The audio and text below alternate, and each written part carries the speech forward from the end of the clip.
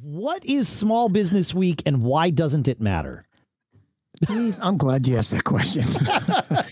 Now, we'll preface the conversation today that I'm going through some frustration and some issues with one of my companies that's driving me nuts.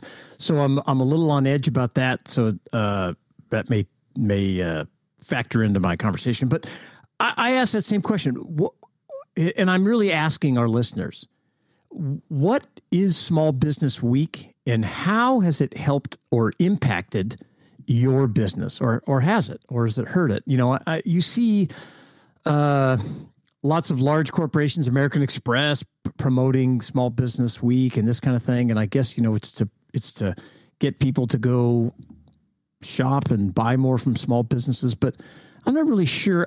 A lot of it, I think, is performative. And what I mean by that is almost like a virtue signaling. Hey, we should support these small guys, but you know, we're going to benefit by saying we're promoting these small guys, right? And maybe I'm totally wrong, and I would love to hear if I am wrong. Feedback at businessshow.co. Tell me how important Small Business Week has been to your small business.